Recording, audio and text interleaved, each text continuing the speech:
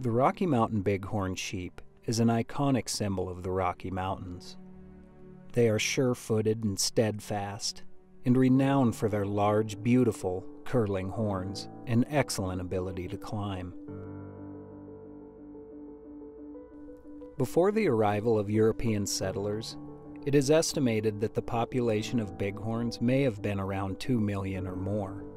Due to diseases introduced from domestic livestock, destruction of their natural habitat, and unregulated market hunting between the late 1800s and 1900s, bighorn numbers are now estimated to be around 85,000, which is a threefold increase from when bighorn numbers were at an all-time low between 1960 and 1970.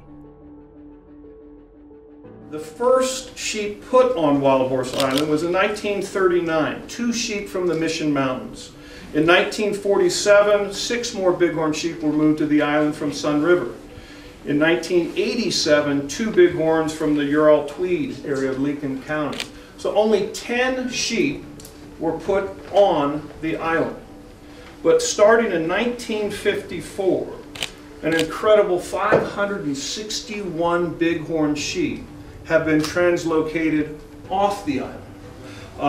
That serves all Montanans, and we should be very, very proud of that. On February 28, 2018, the current world record Rocky Mountain Bighorn from Alberta, Canada, was surpassed by over 6 inches by a Montana ram found dead of natural causes on Wildhorse Island. This 9-year-old ram was scored out by Boone & Crockett at 2:16 3/8, making it the #1 Rocky Mountain Bighorn of all time, thus making 3 of the top 10 rams in Boone & Crockett from the same island in Montana. We use the term conservation success a lot these days, and that's a good thing. For the most part, big game species in North America have made a miraculous recovery from where population stood at the beginning of the 19th century.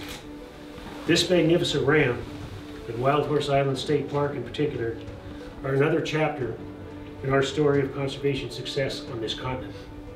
This special animal is proof that our wildlife management model is working, thanks to dedicated wildlife professionals in our state and federal agencies, funding from sportsmen and women, and groups like the Wild Sheep Foundation and those who support this great organization. This isn't about a big animal. This is really about a Montana conservation success story.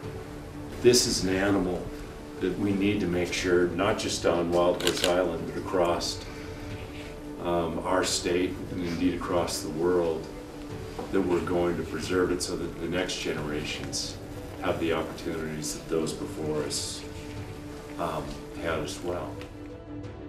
So things are looking up for the wild sheep, as organizations such as the Wild Sheep Foundation are working on the front lines to not only put wild sheep on the mountain, but keep wild sheep on the mountain. For more information, visit wildsheepfoundation.org.